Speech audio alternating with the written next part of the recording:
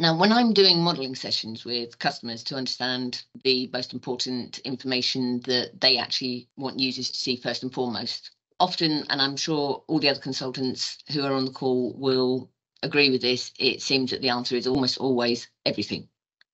And in some ways, that's what the old layout was trying to do, especially with this central timeline that contains a log of the key records and activities that are associated with the records you're on, in this case, the work order.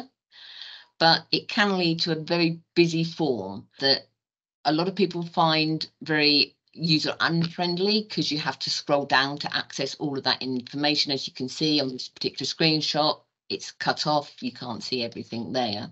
So what Microsoft's aim was with this new work order experience is to simplify how you create, manage and schedule work orders, to provide more key information in one place at a glance, where you can quickly update the fields as well. And as again, you can see here, literally everything is all just in that one view. To achieve this, it was necessary to move the timeline to its own tab. And as you can see, it's now 1, 2, 3, 4 along.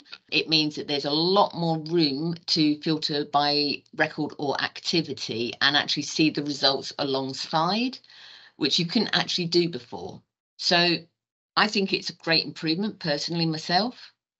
And you'd think with all this additional room, you would also have seen some new functionality on that timeline. And indeed, there is a new timeline count that shows the number of notes in the timeline, which when I was first looking at this back in February, it seemed a bit strange to me, given that as soon as you actually click on and select one of these options, as you can see, you've got the numbers next to them. You've already actually got that count there. And you can filter it down by just selecting on one of the filter options you've got there.